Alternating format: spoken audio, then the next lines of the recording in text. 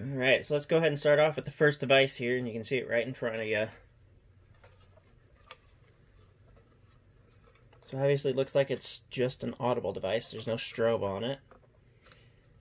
There's a little thing up there that says 520 hertz, so this must be like a low frequency sounder of some type. There's an icon there that tells you not to paint over this device. And down here is a mounting screw. So up here you have a code wheel with 8 different options. High and low variants of outputs of temporal 3, temporal 4, continuous, and coded. I'll explain what those mean in a minute. So this is a system sensor model HRL-LF. It's a low frequency sounder in red color. Here's the mounting plate for it. So you have your 3 terminals here, 2 positive, 1 negative.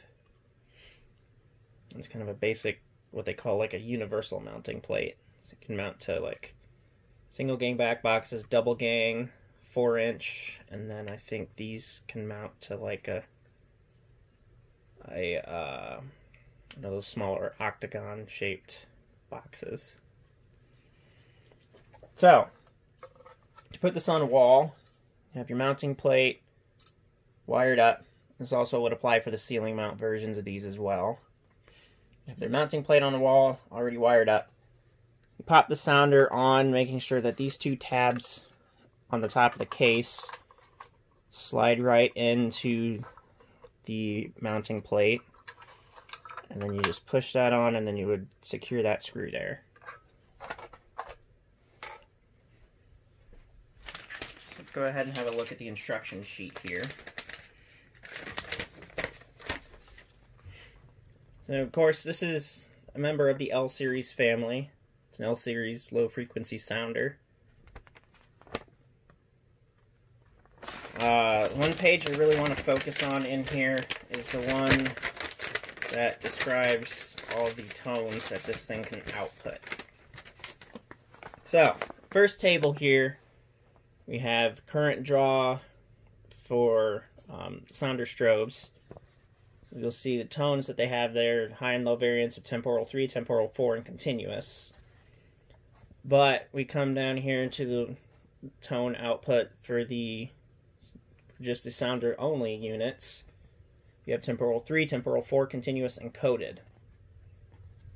Let's read that note there. For coded tones, temporal coding must be provided by the NAC. If the NAC voltage is held constant, the sounder output will remain constantly on. Coded ratings provided are for continuous voltage. So, what exactly does that denote? Well, sounder strobe variants of these cannot have their audibles coded by a NAC, even if the NAC is synchronized. However, I think that might not be true for some newer panels that use system sensor synchronization protocols. I think they are able to synchronize those types of devices to temporal 3 if they're set appropriately. I don't know if that works for the coded output on this as well. I haven't tried it. But for these sounder only units, if you're going to be providing coding from a dedicated NAC that is not synchronized, you would use the coded option of these sounders, and that would allow you to output your own temporal 3 or temporal 4 or cadence or march time or whatever coding you're planning on using.